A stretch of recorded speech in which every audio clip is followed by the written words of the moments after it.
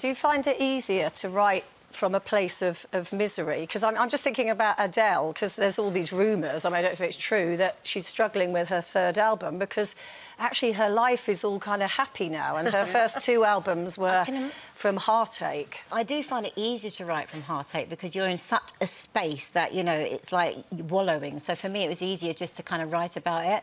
But I even had Next tell me, you know, I'll leave you again so that you can write better songs.